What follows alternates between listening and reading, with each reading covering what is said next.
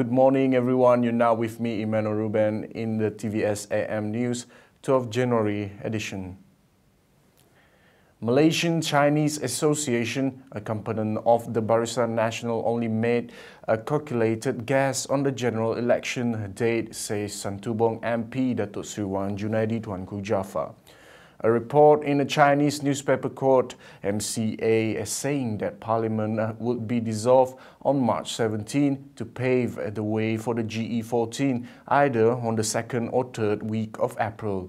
Short of urging the public not to read too much into the speculative polling man, he who is also Minister of Natural Resources and Environment said even Prime Minister Datuk Sri Najib Tun Razak has not mentioned any date yet. According to Borneo Post, photos of boxes in what is believed to be election campaign materials for the BN and a worker putting up banner to suggest a press conference was to be held by the Election Commission in Putrajaya, further fuel the frenzy of election date in the social media.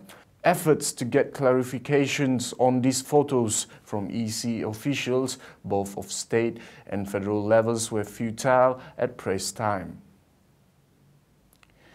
Datuk Sri Najib Tun Razak said his visit to Saudi Arabia has met its objective and enhanced bilateral ties between both countries.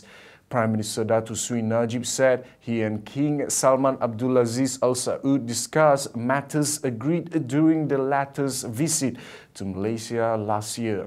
Among them are economic cooperation, security matters relating to Hajj pilgrimage, and the setting up of King Salman Centre for International Peace in Putrajaya. The long-established ties between Malaysia and Saudi Arabia are enhanced with the visits of the custodian of two holy mosques, King Salman Abdulaziz Al Saud, to Malaysia last year, his first visit to Asia.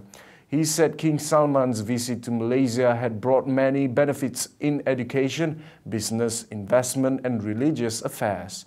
He expressed his gratitude to King Salman for the special treatment and status of national guest accorded to him and his entourage. Well, that wraps up our segment for today. I'm Emmanuel Ruben. Thank you for watching. tvsraw.com, anytime, anywhere.